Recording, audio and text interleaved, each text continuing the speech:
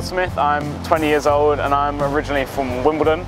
I'm doing zoology with herpetology and I'm in my second year. It started that Bangor is the only place which does my degree in, well, in the whole of Europe and possibly the world, but it looked like a really nice place to come to anyway.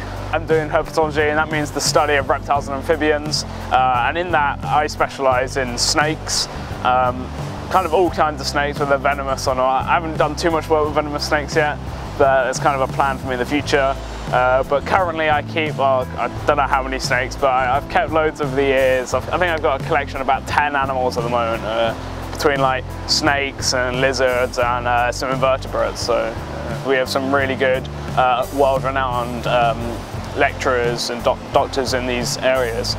Who have get lots of stuff published and are really important in kind of in medical biology and just general phylogenetic stuff, which is actually really cool, and they're nice, which helps. So, yeah, there's lots of opportunities to get out and about and do some practical work with reptiles whilst in Bangor, even locally, because it's one of the few places where you get like most of the native reptiles and amphibians. You have the option in your second year to go on a field trip.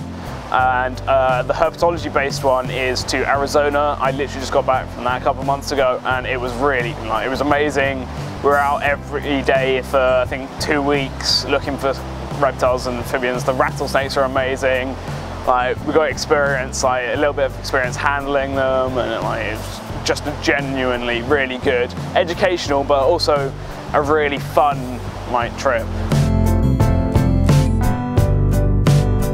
Yeah, I'm part of quite a few clubs and societies, but so there's a lot of educational, course-based ones in Bangor, and the one which I'm part of is the Herpetology Society, and here we have weekly talks on different scientific kind of areas where we get guest speakers in, and there's also chances for us then to go herping around in this area and just kind of exchanging stuff between each other. My main club is the Canoe Club, which is almost this hoodie, because I'm on the committee for the Canoe Club.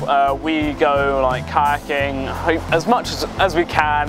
We specialise in whitewater kayaking, but we do all sorts. We do a little bit of flat water, a little bit of sea, but definitely whitewater is the best thing. It's the most fun, it's the most adrenaline thrilling, it's amazing. I hadn't done much, or really any, until I'd come to uni, and now a year and a half down the road I'm really improved, and this is one of the things which clubs and societies that you do, get you to try something which you haven't done necessarily loads before, and you can actually get pretty good at them.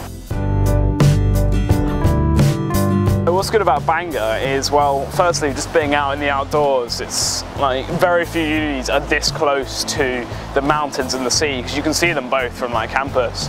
It's just generally people are really nice around here because it's such a small city, one of the smallest cities in the country. Everyone knows each other. You can walk just into town and I've never not seen somebody that I know, so it's just really friendly in that respect. Yeah.